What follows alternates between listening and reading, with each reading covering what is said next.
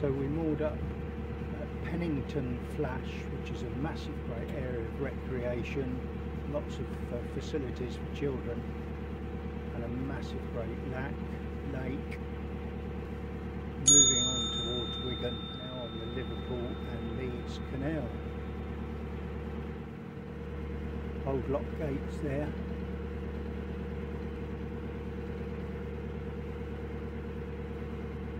But there is a piece of sculpture really.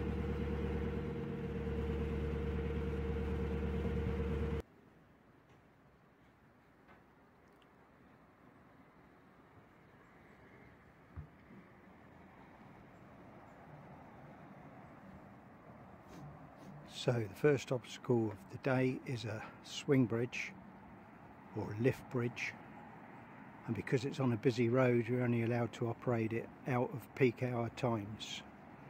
Let's see what happens next.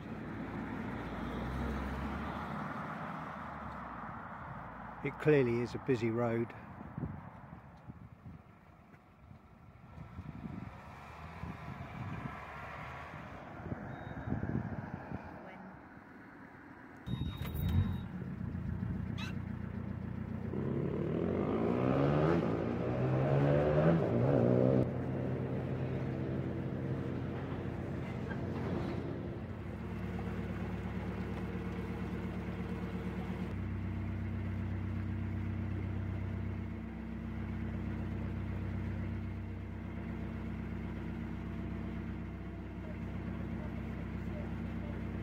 Just push the down button when I'm through.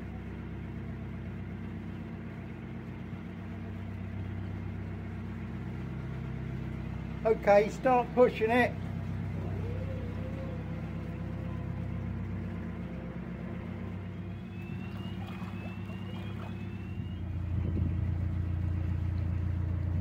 There's a pump out immediately after that lift bridge in the narrowed down section. Makes it really tight for other people to get by if you've got to stop for a pump out. Really rusty boats here. Looks like they need to get a window cleaner.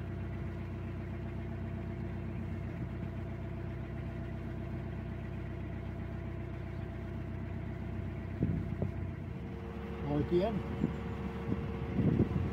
IBM. Kushti.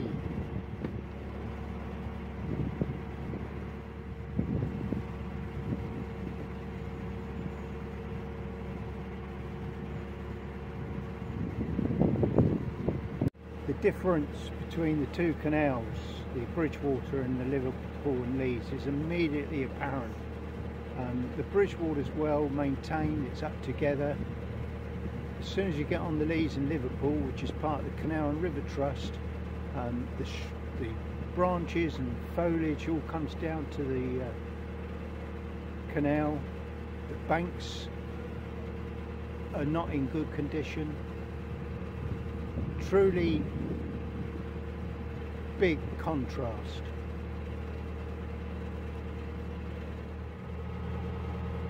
There's an old pub over there, the Dover Lock-In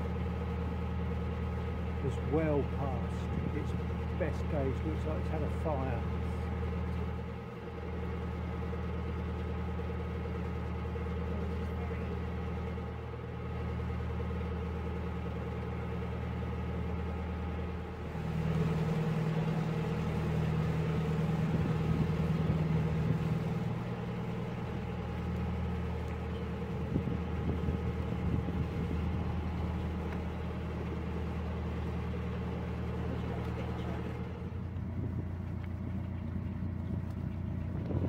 Body of water is a flash, which will form when there was subsidence due to mining activity.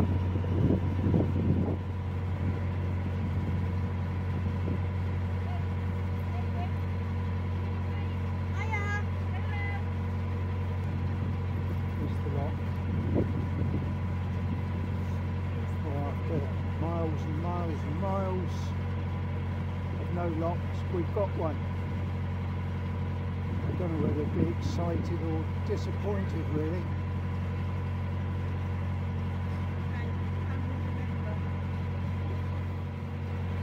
urban rubbish in the canal. Looks like a child scooter.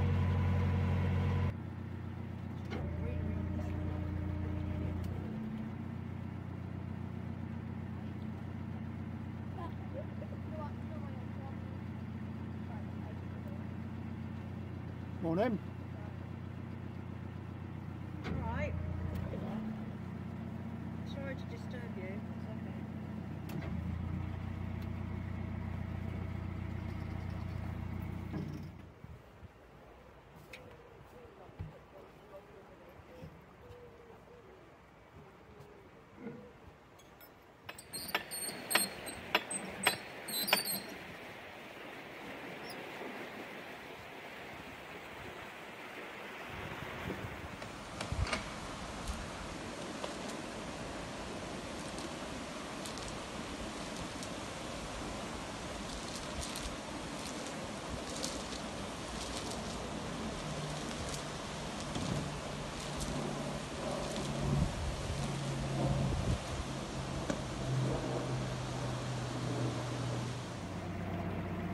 I've got a horrible feeling we're sitting on the bottom here.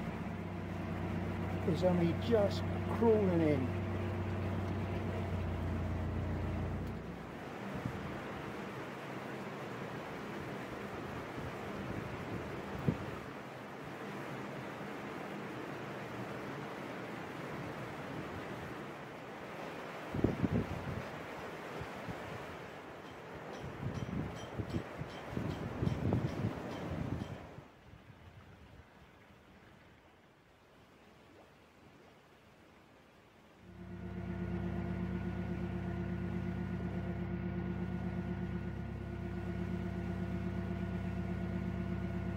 Really tall banks on this. Is that because this section is subject to flood? And here is the next lock. Which side's the lock landing then?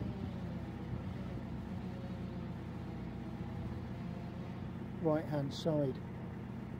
Right hand side. Go on Harry, it's on the right hand side.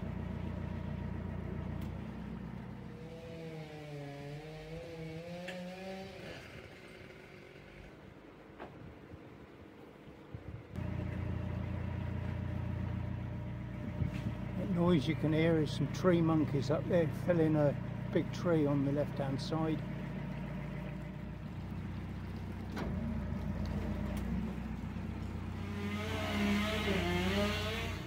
It's just the junction of the Leigh branch with the Leeds and Liverpool Canal.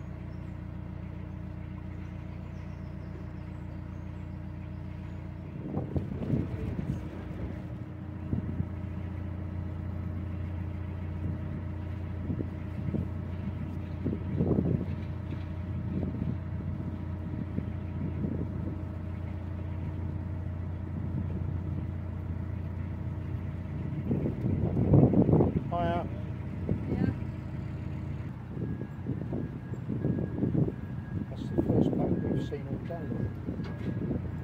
No, the second. We saw one other line down the way back. Oh yeah, we did. Yeah. So it's the third lock into Wigan, and I've turned left in the direction of Liverpool other than right, which would have been in the direction of Leeds. But if you were going to Leeds, it's 92.5 miles. To Liverpool, it's 35 miles.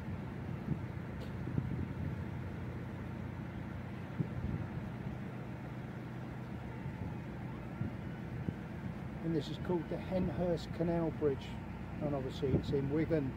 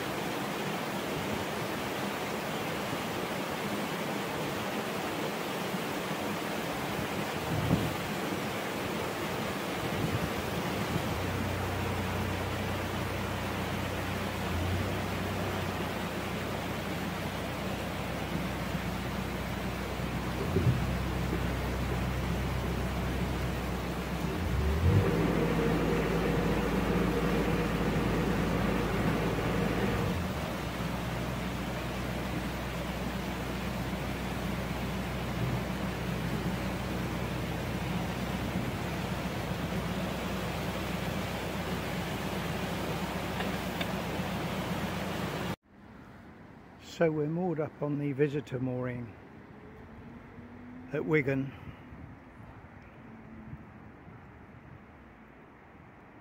Which is a floating pontoon,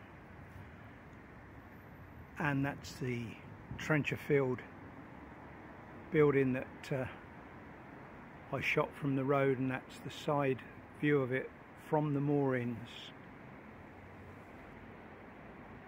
There is a padlock on the gate which didn't work, but it works now. I've put some silicone spray in it and it's working a treat.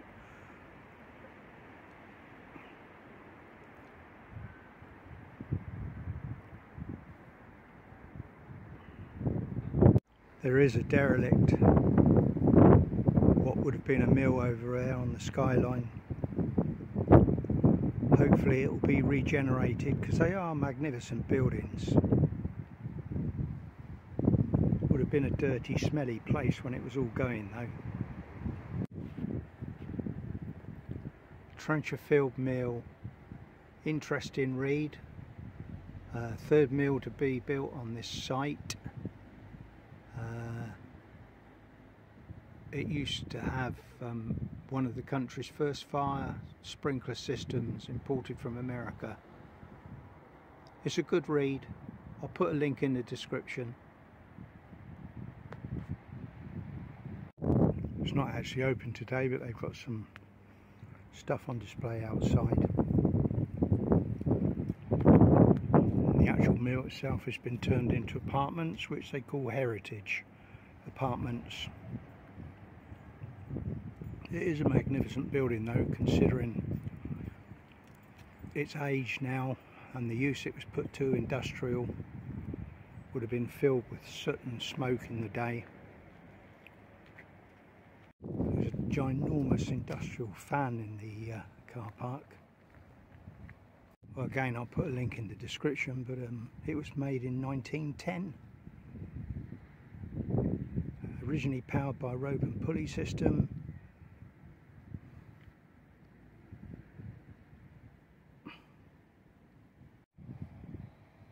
Just incredible. The heavy engineering we used to do back in the day as well.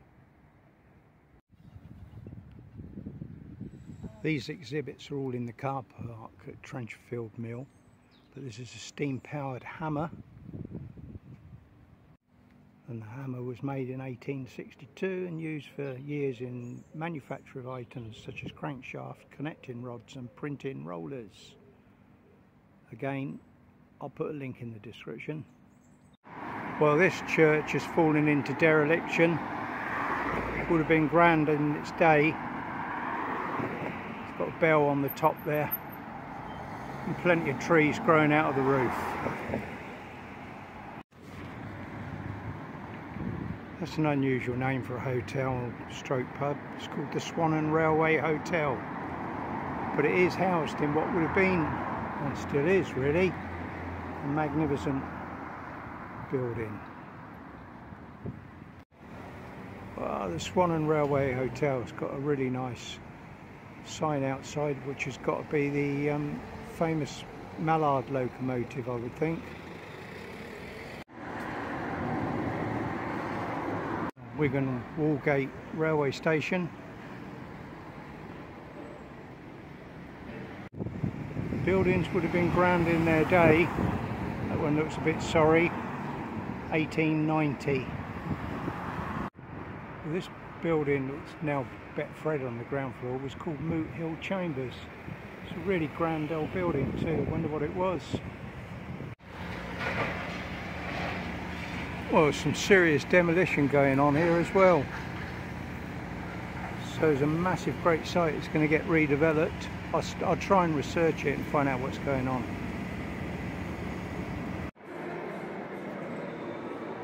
Famous son of Wigan, George Formby, when I'm cleaning windows.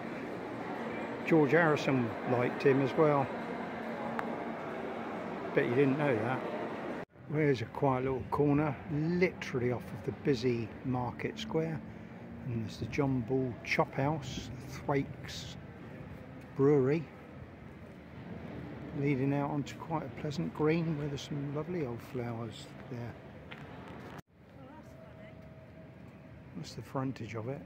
Obviously a bit of history there. See if I can find out some stuff and put a link in the description. So I don't think they'll let me in. I'm definitely over 40.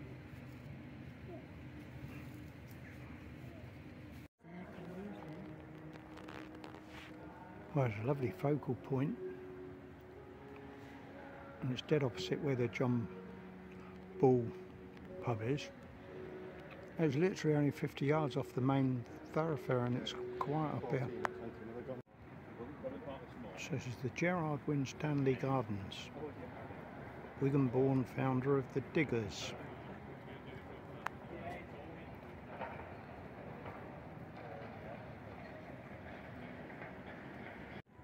Well, there's a marvellous sculpture of Billy Boston, famous international rugby player and Wigan player, absolutely idolised in this part of the world. Link in the description. There's a ubiquitous Wetherspoon up a tiny little alleyway full of character and literally 50 yards off the main thoroughfare. And that's the frontage of the Wetherspoons from the market square. It's a big establishment. Well, there's a war memorial to the men of Wigan, and that's pretty impressive as well. And there's some from the Falklands War on there, which of course is a little bit more recent than the First and Second World Wars.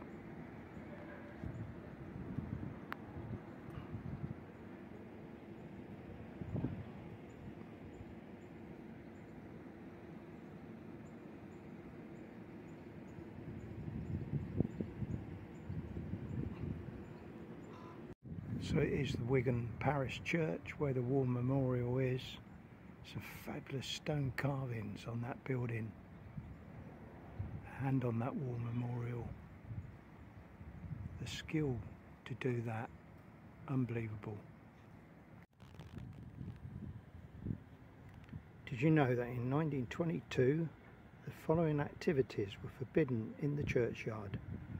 Push, drive or ride any wheel device, apart from a wheelchair or a pushchair.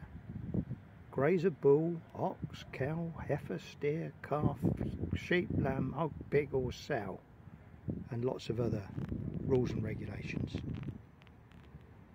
How about that for a grand old building that's fallen on hard times? The famous Pagefield, and it was a hotel back in the day with some very ornate work on it. Well, disused and out of favour. What a magnificent building that was back in the day, all the artistic stoneworks on it.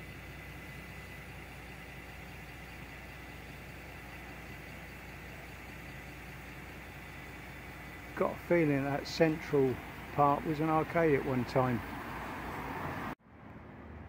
Well, if ever you're in Wigan, I guarantee that it's a great Wetherspoons. 2 pints of beer, less than £4. So that's the story of Wigan Pier, which fell into decline a long time ago, and the original was sold as scrap for £34 in 1929. Worth a read. And that's a replica of the Wigan Pier made by students back in the 1980s. Trencherfield Mill in the distance. The towpaths here are cobbled as well, all adds to the character of it.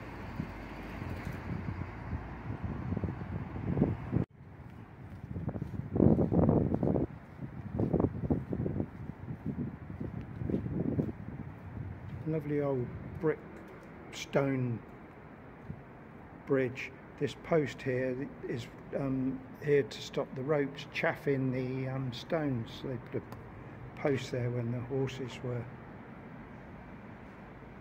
pulling the barges. Fabulous old stonework that.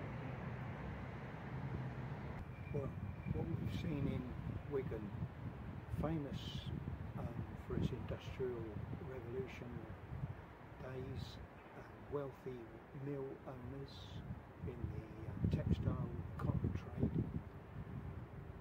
where they built elaborate buildings and elaborate mills, which you can still see today up in the town centre. Obviously the buildings are not used now for what they were originally. For instance, there's some that were hotels, and it's in the brickwork. That's what it used was, and now it's just like a pound shop or something like that. But you can see the former glory of them, and the canal itself has got lots of character. The towpaths are cobbled, and there's some lovely old canal side cottages. All in all, it's a town that's worth having a look round. I found it incredibly interesting. And immediately behind me there is Ecclesby Mill. It's derelict, but you can see from that how prominent it was back in the day. Hope you enjoy our walk round Wigan. Thanks for watching.